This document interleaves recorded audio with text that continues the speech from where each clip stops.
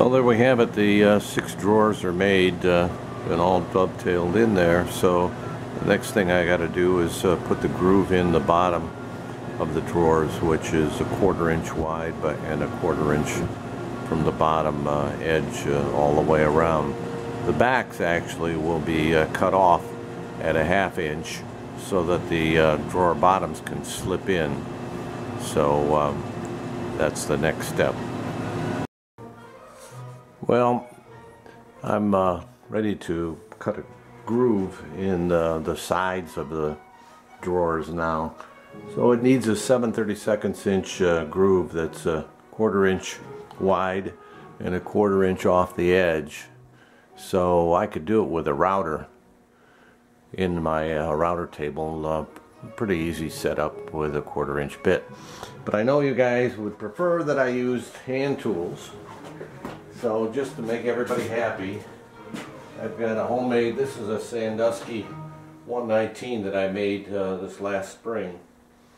And there's a video out there on my blog, several videos out there on the blog on the making of it.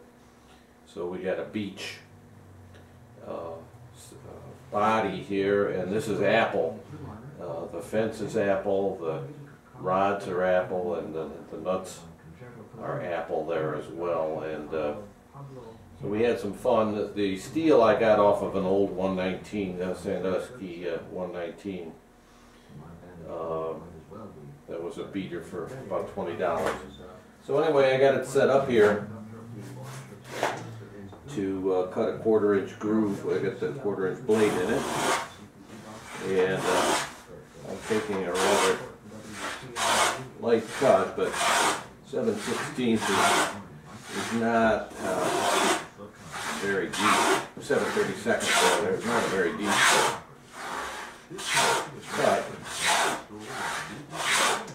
And again, because the way we laid out the dovetails, this will be hidden by the drawer front on those that are half blind on the front. And in the back, it doesn't really matter that the groove shows. So it's just a 1/4 inch straight through groove. And I've got the fence set up to stop at the right depth.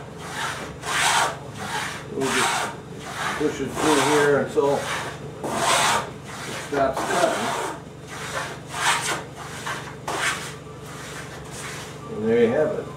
So there's one done, and I've got a whole pile of them there to do. 12 drawer sides for 6 drawers, so I better get to it.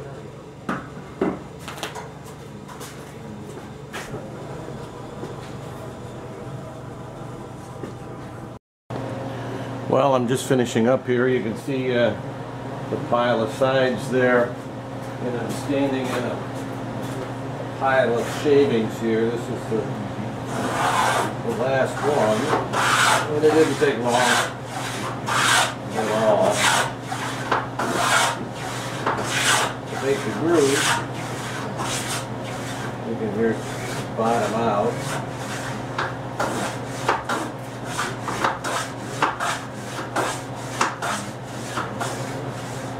There it is. Well, some more here in the beginning. That's it. All done.